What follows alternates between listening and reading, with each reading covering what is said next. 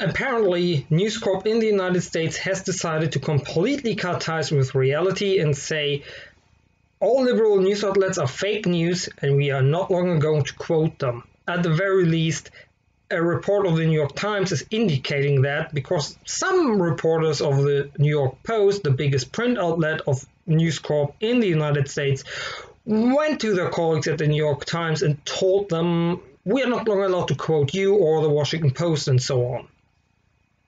Because News Corp is seeing its financial future in moving even further to the right.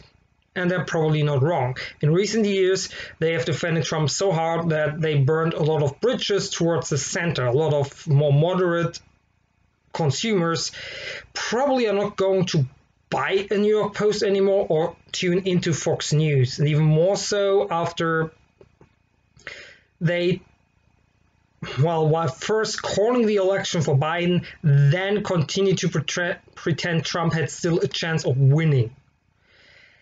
And this refusal to admit to reality turned off some people, who then went into the direction of some more moderate outlets, like CNN, for example.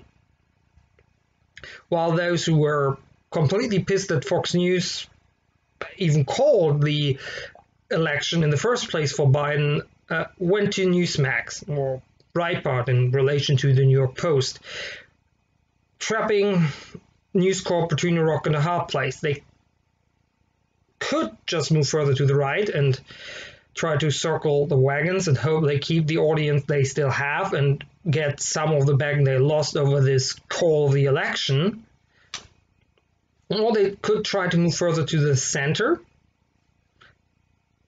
But like I said, they burned those bridges, so that was all. So that they abandoned.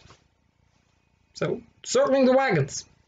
Continue to create a right media echo chamber, or keep up a right media echo chamber that is going to continue to drive out the division in the United States.